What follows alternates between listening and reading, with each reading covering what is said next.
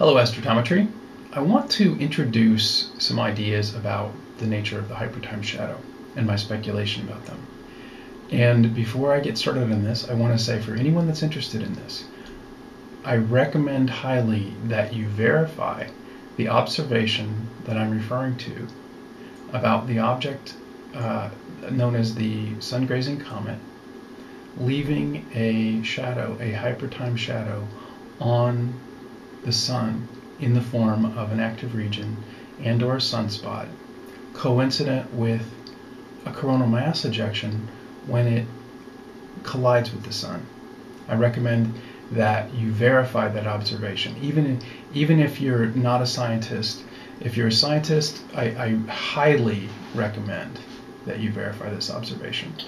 And what I'm doing with astrotometry is providing a framework for us to understand this coincidence, this coincident supersymmetrical manifestation of matter through the physical space that we observe as the cosmos.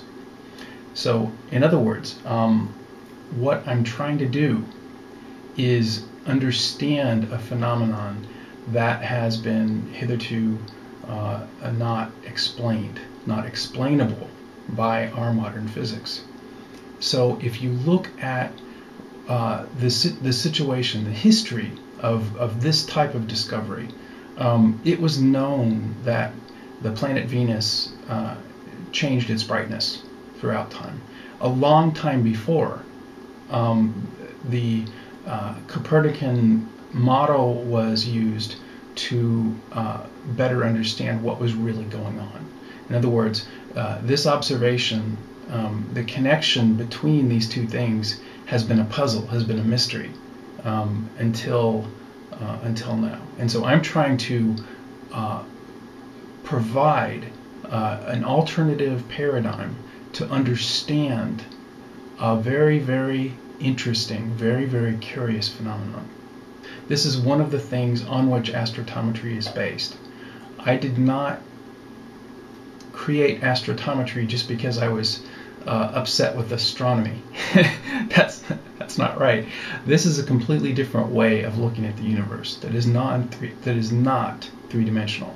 The shift from astrotometry from astronomy is a hyperdimensional shift. In other words, we're going from a concept where the world is strictly three-dimensional to a concept where the world is supersymmetrical, hyperdimensional, and that there is a symmetry that manifests from the mechanisms of the mechanisms that move matter and energy through time.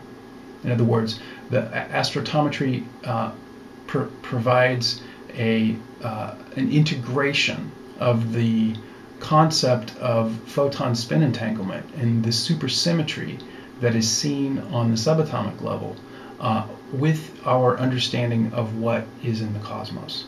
And so we're getting to see something here. We're getting to understand something here. And this is a revolutionary understanding. And so put it in that context.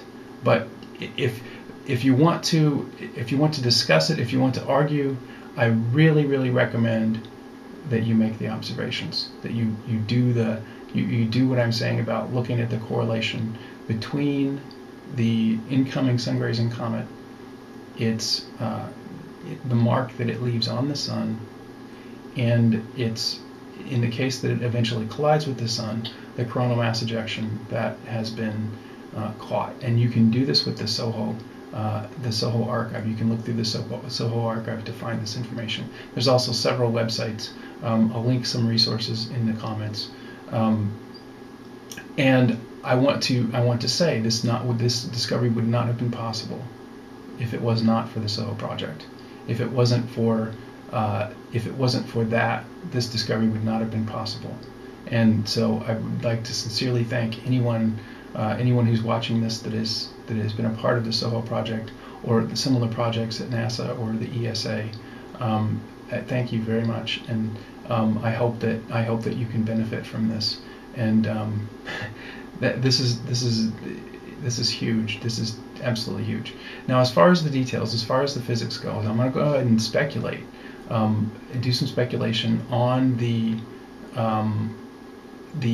relationship between the object and the shadow that it leaves on the sun. In order to understand what I'm going to say, it's necessary to think about what matter is and what energy is in a more comprehensive way. One of the primary concepts in astrotometry is that matter does not persist independent of everything else around it. In other words, the underlying pattern in the whatever matter energy substrate may or may not exist does not persist in time independently of all of the other matter and energy patterns that surround it. And so, in other words, there's a phase-locked relationship between the presence of what we understand to be the Earth sphere and what is outside of the Earth sphere. And so, this is the concept of the chronocentric or the chronodifferentiated movement. In other words, there's movement that happens that we perceive on one level that we identify as objects moving relative to one another. And there's another type of movement that happens on the subatomic level that is the propagation of sorts of this matter on another level, on a different level.